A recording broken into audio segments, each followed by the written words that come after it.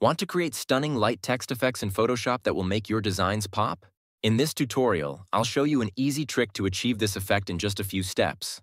Let's dive in.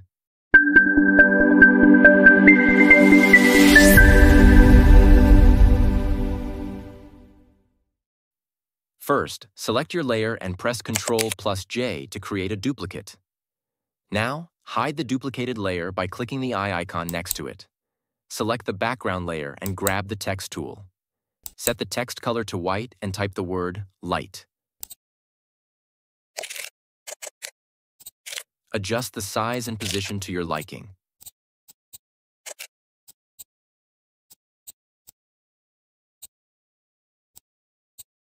Right-click the text layer and choose Rasterize Type.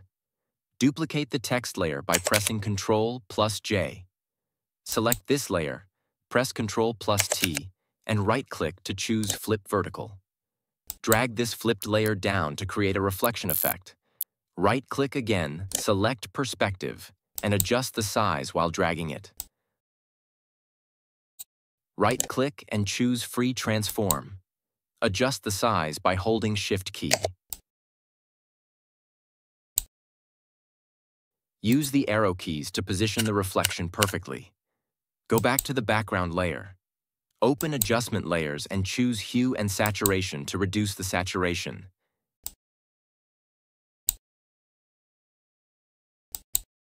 Add another adjustment layer for exposure and lower the exposure to darken the background further.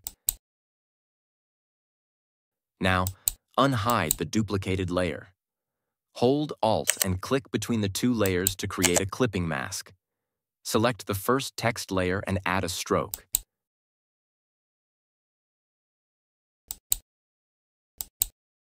Set the stroke color to white and the size to 2.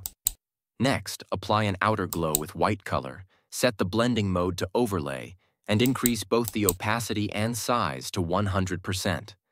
Now, add an inner glow, again using white, with the blending mode set to overlay. Max out the opacity and size here as well.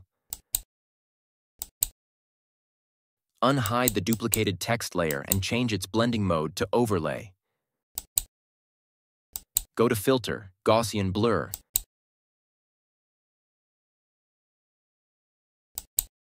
Set the radius to 5 and hit OK. Duplicate this layer for extra glow. Add a layer mask to the duplicated layer. Set the foreground color to black and use the gradient tool to fade the glow.